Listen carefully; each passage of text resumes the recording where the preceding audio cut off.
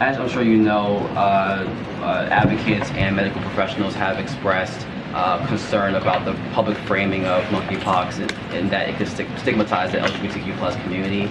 I've also spoken to advocates that have said that monkeypox, the name itself, is stigmatizing because of its association with Africa and the history of apes and monkeys being compared, black people being compared to monkeys and apes.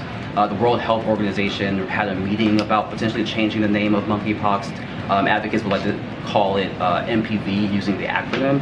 Is that something that has been discussed at all with the administration? Would they support that position?